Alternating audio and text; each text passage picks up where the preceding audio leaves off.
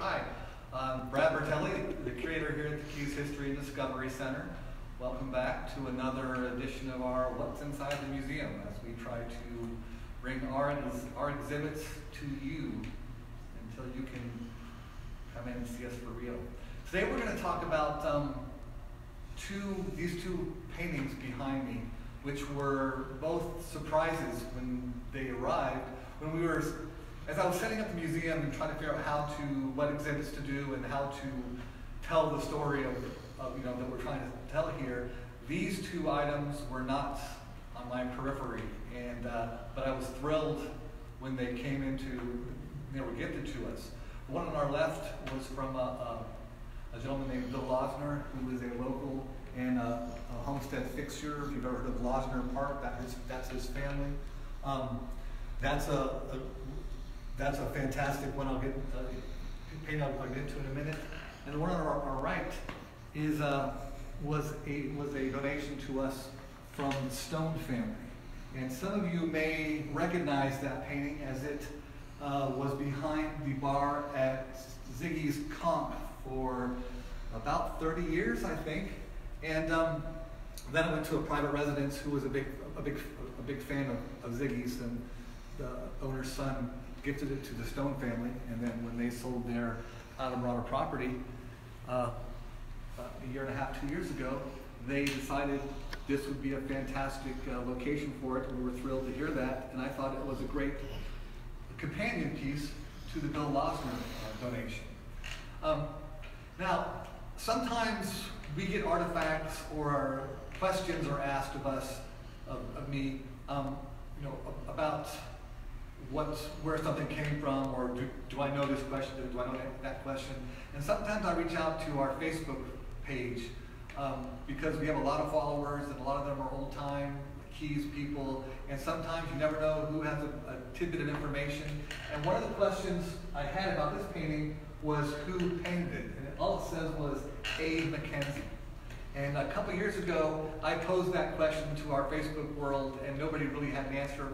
No one, everyone recognized the painting, but not who the artist was.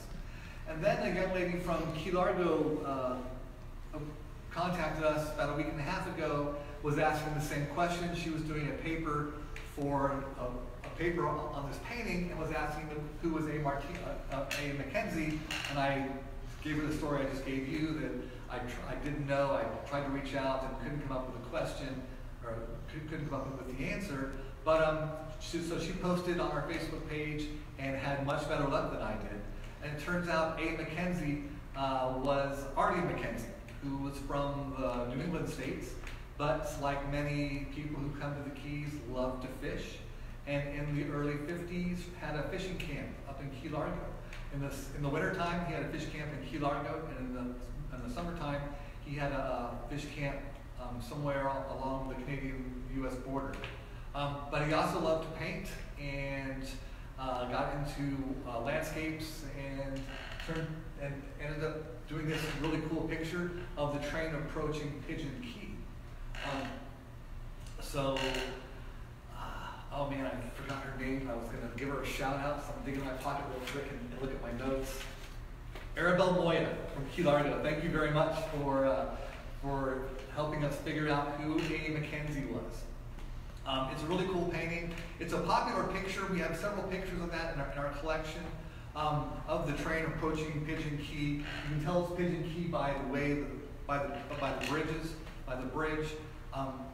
But it was also cool. They're large and they take up a lot of space. But we had this other piece by Bill Losner, donated by Bill Losner, who and I like these two pieces because most of our exhibits, most of the museum, there's a lot of information, there's a lot of history, there's a lot of artifacts and pictures and storyboards. And I thought it would be nice to have a place in the museum where it was a simpler look at some of the early history. And that's why I kind of like this wall. When you first walk in the museum, on the exhibit floor, this is kind of what you're greeted with, and kind of gives you a nice introduction to the museum. I'm going to talk about this painting on the left real quick, or not so real quick. It is really neat. It was done in the 1920s, and it was a promotional piece done to show how Key Largo might have looked had the land boom really taken off. And when you look closely at it, there's a lot of Flagler-esque style hotels that were painted in, and the streets and the canals going through, and it's really kind of a cool piece. Why don't you come down here real quick? And it shows kind of a closer look at it. But it's really neat how they thought that Key West, or how they hoped, Key Largo, how they hoped Key Largo might look. And it's just a really, and it's one of those pieces where you look at it, and the longer you look at it, the more things you see on it. And what's kind of cool, let's go back up here. You can tell that this was done, it hung in the Homestead Bank. The First National Bank of Homestead from 1932 to 1980. And it's kind of cool because you can see up here, this is the Cardsound Road. When this painting was done, that was the only entrance by automobile to the Florida Keys, to Key Largo. And you can see it's called the Dixie Highway on the map. And then as you come down North Key Largo, and here's Lake Surprise, and this is what's the 18-mile stretch today, but what when this was done in the 1920s, this was the railroad state, the railroad coming in. Now this hung at the bank, and the bank back in the 1930s, this was the only bank between Homestead and Marathon, and this was the bank that helped do the payroll for the men working on Henry Flagler's railroad. And there's some great history with that, with the Losner family, and with this painting. And we're so thrilled that Bill was thought of us to show it. And Bill, whatever he calls, it's always exciting because he's the gift that keeps on giving. And I know when I see his name on my phone, it's like, oh, cool. What does he have? He's got a big warehouse in Homestead with a lot of Homestead artifacts.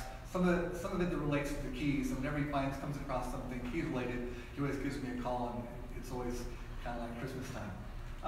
But when the painting was in his warehouse up in Homestead for decades, and suffered some abuse, some wear and tear up there. So we had a local artist, Dan Lawler, who is a good friend of the museum's, who was generous enough to help restore the painting. It had some holes in it. It had been torn up here during its time at the warehouse, and it's a really cool addition. And it's one of those pieces that people come in and look at and just kind of stare and watch and see, what things might have been, how they were hoping that Key Largo would have developed. Didn't turn out that way. There's no big Flagler-esque style hotels or marinas up on Key Largo like there are on the painting.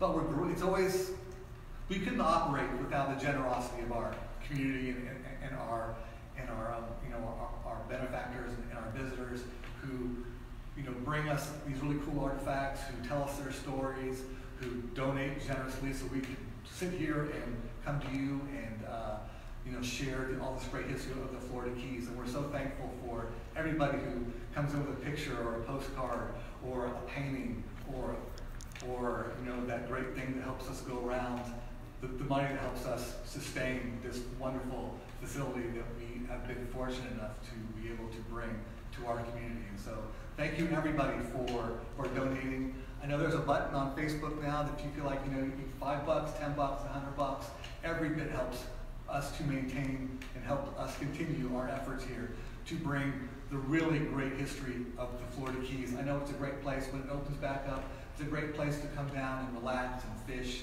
and unwind and escape, but it is also, there's so much history here in the Florida Keys, and it's so wonderful that we have this place, this facility, to show that it is more than just a place to come fishing.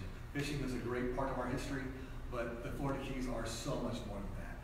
And when we open back up, when the Keys open back up, please come down, ask for me to give you a personal tour. I would love to show you around and talk about these exhibits and show off and brag about what we've done, because we're so thrilled to be able to do what we do, and thank you so much.